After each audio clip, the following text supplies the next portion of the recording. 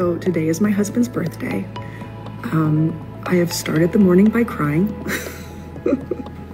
As you can see by my swollen eyes and snotty nose, I just think it's important that you see all sides of this. 好莱坞男星布鲁斯威利去年传出他因罹患失智症宣布息影，且无药可医，让粉丝相当惋惜。他19日欢度68岁生日，包括前妻黛咪摩尔和现任妻子艾玛赫明，以及他们的小孩全都齐聚一堂庆生。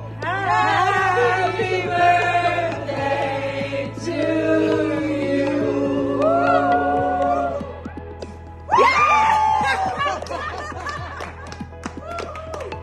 从画面中可见68岁的布鲁斯威利开心出席蛋糕上蜡烛，精神相当不错，让粉丝看到后放心不少。不过艾玛赫明却晒出一则短片，泪诉今天是我丈夫的生日，但我却以泪开始度过我的早晨。So today is my husband's birthday. I have started the morning by crying. As you can see by my swollen eyes and snotty nose, I just think it's important that you see all sides of this. I always get this message, or people always tell me that, oh, like, you're so strong.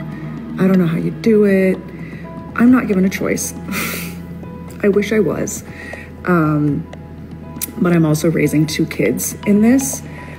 So sometimes in our lives, we have to put our big girl panties on. But I do have times of sadness every day. 面对外界祝福，艾玛赫明也感性回应，非常感谢你们对她的爱和关心。